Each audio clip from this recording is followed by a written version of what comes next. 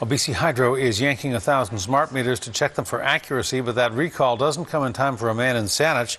He's angry about his big hydro bill and the utility's customer service, so he's now going to move to a new house where he hopes he will pay much less. In the meantime, the opposition's energy critic is calling for a full review by the Utilities Commission and says it's time BC Hydro came clean about the smart meters. CTV's Stephanie Sherlock reports. We've taped off our front door so there's no drafts. We put new weather stripping on the back door. We've insulated the windows. We've made sure there's no drafts.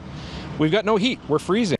The last we heard from Colin Campbell, he was waiting for BC Hydro to call him back after his bill skyrocketed, despite taking all the measures Hydro suggested. Fast forward a month. Supervisor called me back. They said, nope, your meter reading is correct. You have to pay the bill.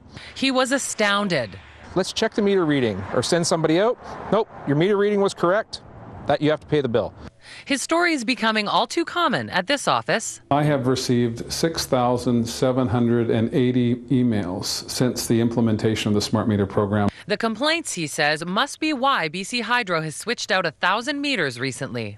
It strikes me that that's not a quality control issue, that's a damage control issue. Not so, says the utility. We actually are installing a fairly large, complicated system, and as we're doing that, we're doing routine testing to ensure that the meters are actually meeting all of our specifications. We've already tested 600 of the 1,000 meters, and there have been absolutely no problems identified with them.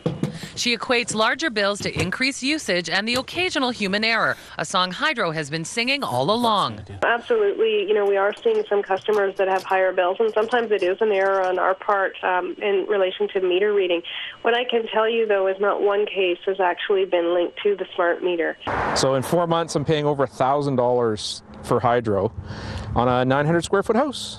Not for much longer. Colin is moving, frustrated that he has no choice but to use BC Hydro. If I had the money, I'd dump $100,000 into solar panels and wind generators and go right off the grid if I could.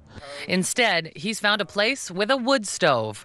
Stephanie Sherlock, CTV News, Victoria.